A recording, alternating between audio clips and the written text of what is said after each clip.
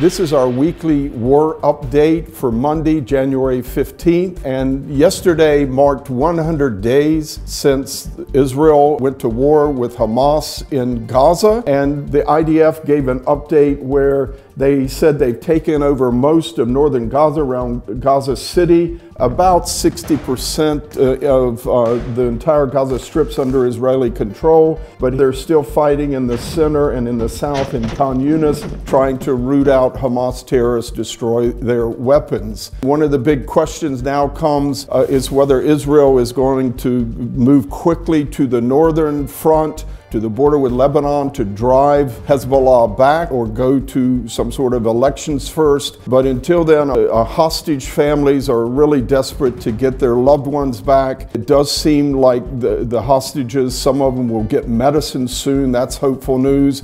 But the talks for possible hostage for prisoners, Palestinian prisoner swap, is going to take some more time. The other big story over the past week has been Israel was forced to go defend itself in the International Court of Justice in The Hague by South Africa.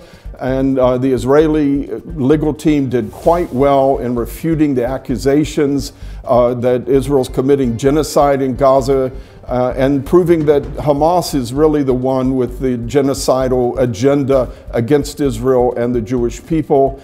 It may take a few weeks before the court makes a decision. South Africa is demanding injunctive relief to end the war now. They probably won't get that, but they are also asking the court to allow Gazan civilians who were driven to the south to be able to come back to their homes in northern Gaza, Gaza City.